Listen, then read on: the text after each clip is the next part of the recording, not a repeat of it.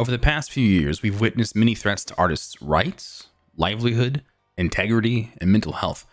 Remember when everyone was talking about NFTs and how they were the future, inevitable, progress, how they were going to liberate artists and how everyone could make a lot of money off of them. But what we saw was countless instances of art theft, scams, and its itsy, tiny, teeny, weeny percentage of users made any money off everyone they scammed. Now people can see them for the sham they were all along, and only the biggest idiots and coped out fools still think they're the future. Not even a year later, we got hit with the AI boom. Welcome back everyone, my name is GammaTrap, one word, and I'm a professional illustrator. I've worked with clients from game studios to published authors, and now I like to spend what free time I have teaching others about the art industry and how to make cool stuff for their own projects. So with credentials like that, you can be sure I have something of a unique perspective on this whole AI thing. There are tons of myths and misunderstandings about this whole process, so let me give you like a quick rundown on what's been going on. AI generated images have been a thing for several years at this point, but lately there's been a rise in terms of technology and a decline in terms of ethics.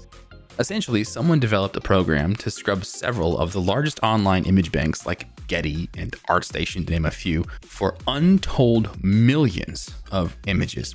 These images all belong to their respective rights holders, but that didn't stop the AI developers from taking them and using them anyway.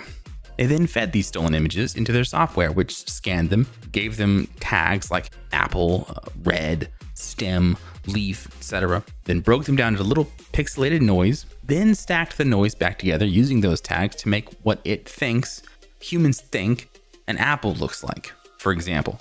Obviously, this is incredibly controversial, and the courts are now getting involved because it's such a huge issue. Some call it piracy, some call it the future. So far, they've ruled that any image generated by this software learning isn't allowed any copyright. So if someone types in some words and software spits out some pixels, that image is allowed to be used by anyone for anything. No crying and trying to claim credit, no suing someone because they took it and put it on a shirt to make money off of it, nothing. AI generated images belong to nobody, and you could thank this little guy for that. It's a funny story, and you're more than welcome to search AI monkey copyright, but let's talk about what it means for artists currently in the industry and new artists looking to join the industry. Is my job at stake? Are artists doomed? Will we finally have to get a real job? Will AI put us out of business? Short answer, big no, tiny yes. With an asterisk, question mark, lamau, but not really. Some people have opted to use an AI generator when they previously would have had to pay an artist for some things. But you need to look at the phases of a client. A client will have an idea, then try to explain that idea as best as possible to an artist. Then the artists make the client's idea to every specification the client asks for. Then the client pays the artist and compliments them on their cool YouTube channel and rings the bell and subscribes and all that fun stuff. AI software can only do that second step. To some, this is fine. This is all they're looking for. This is all they need. They aren't looking to make anything really like overly specific. They don't really care too much about colors and details like fingernails and fun little like, does it look good? You know, they don't really care about all that stuff. To some, this is all they need. The AI cannot make specific changes to everything in a piece to make it look professional and put together. It can only make things that look kind of okay. So when a client wants something made to specifications, they either have to draw it themselves, accept the eldritch abomination spat out by the AI, or pay an artist. Let me give you a real world example here that actually happened to me, that I've actually, me personally, have had an experience with. An art director for a smaller studio sent me a pitch, and this is just a breakdown of what they have in mind for the project that they want me to work on. They spent hours in one of these softwares trying to find the right combination of words to use and just rolling the dice that it would spit out something that what they were kind of going for. Just typing, refreshing, typing, refreshing, typing, refreshing, trying to get this thing that I'm not going to go into too much detail on because it might make some people kind of upset. I'm trying to be nice here, but the point is they learned that it would have saved them so much time if they just gave me the keywords and have me draw the thing from scratch. Studios aren't in the business of wasting time and resources. I mean, most of them, I should say. I've spoken to several art directors, and none in major studios would even dream of wasting time with AI when they have a team of some of the most skilled artists currently on the market at their disposal, either in-house or contract, like freelance stuff like me. I also heard the argument from some other artists about using it as a starting point. If you are an artist who's seen these things, I'm almost certain you have even had this brief thought. You know, if you just use it as a starting point, just pop in a couple of ideas and have it just kick you out something to just have on the canvas. Just use it for some composition inspiration, some color palette inspiration, maybe just a mood. But then I'm sure you've realized very quickly after either trying it or giving it some serious thought that it's a pretty bad idea.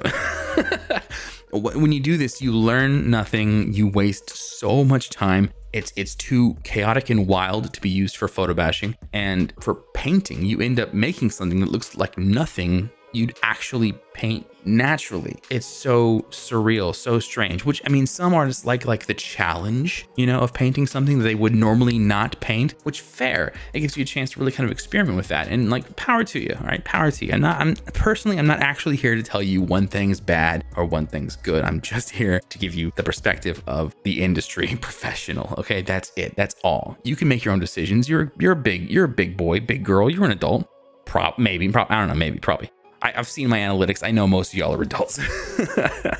Some kids, hi, hello, but most of them adults, you know. But I mean, it holds you back like a crutch. It establishes bad habits, and you stop thinking in terms of creation. Instead, you start thinking about it in terms of alteration. You are then just editing something that something else kind of started with and made. If you want to do that, just take a picture with your phone or something and then paint over that. You'll have way more knowledge and way more educational value from painting on just a photo you took. Those are real things. The things around what you're working on has actual visual value to you. Something I've always said is human memory is flawed, but every brushstroke is practice. So if you are practicing on this AI generated stuff, this weird abomination of like 15 fingers, 3 eyes, couple extra limbs, maybe these buildings don't make any sense, great. But you are practicing how not to paint hands, how not to paint eyes, limbs, etc. You're practicing how not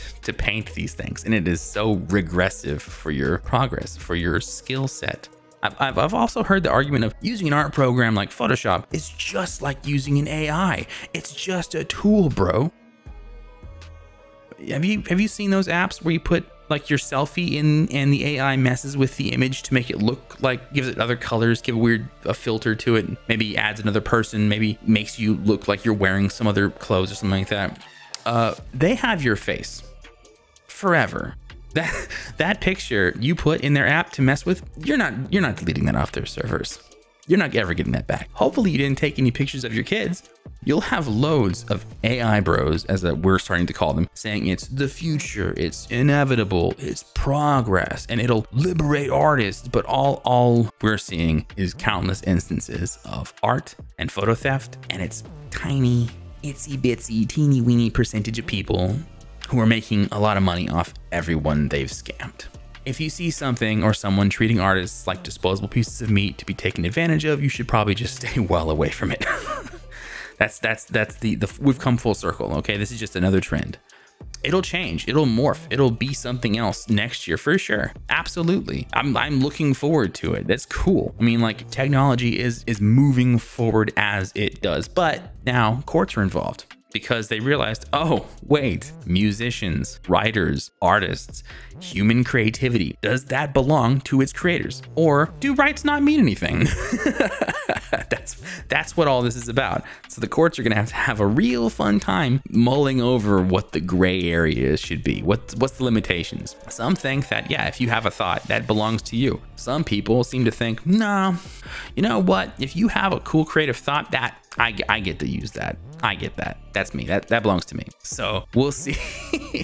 We'll see. You know, we'll see. I'm looking forward to seeing this. We'll see. Getty Images, you know, like the big stock photo image place, they're suing the crap out of some of these major AI developers. And not to mention, like, all these other huge lawsuits are just starting to just boil up because they're realizing it's such a huge issue. And you're messing with money.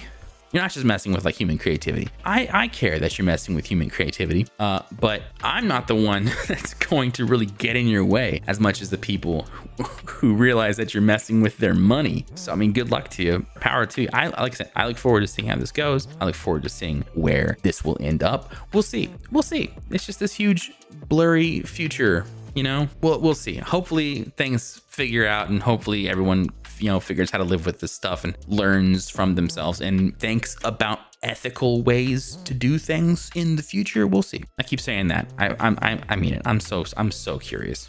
I'm so curious. I've been curious. I've been watching this for like past 2-3 years. It's all coming together. But that's all from me on this one. If you like the video, like it. If you dislike it, dislike it. If you'd like to see more, feel free to subscribe. I talk about art industry stuff and I make art tutorials. Thank you so much to my amazing patrons and Twitch subs who make all these videos possible. If you would like to join this list, the easiest way for you to probably do that is just to go to the link below to my Twitch, sub to the Twitch. I appreciate it. And I'll see you in the next video.